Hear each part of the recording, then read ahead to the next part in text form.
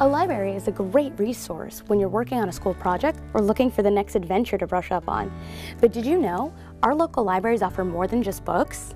Our local libraries are open to the public, so why not check out some of the great services they offer? We have a variety of services. Of course, most people think of books, but in actual material we have DVDs, we have books on CDs, we have downloadable ebooks, downloadable audiobooks, we have online magazines, we have print magazines, computers which have internet access, we have Wi-Fi.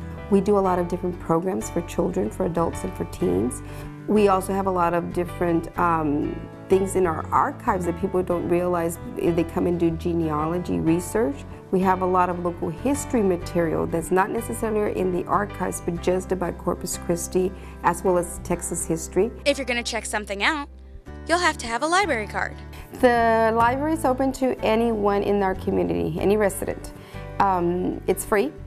If you're a non-resident of Corpus Christi, you can also become a member by doing a non-resident library card, and there is a fee of $25, annual fee of $25 if you're a non-resident.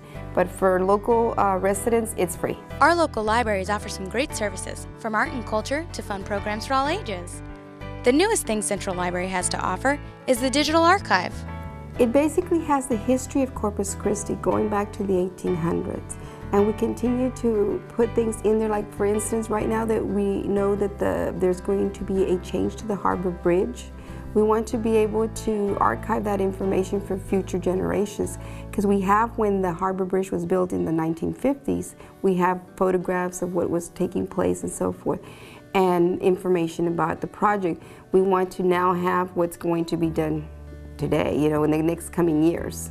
There are 6 libraries serving the Corpus Christi area that you can check out.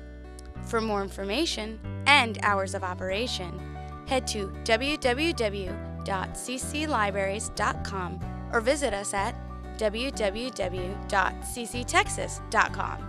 Reporting for the City of Corpus Christi, I'm Yvette Garcia-Jones.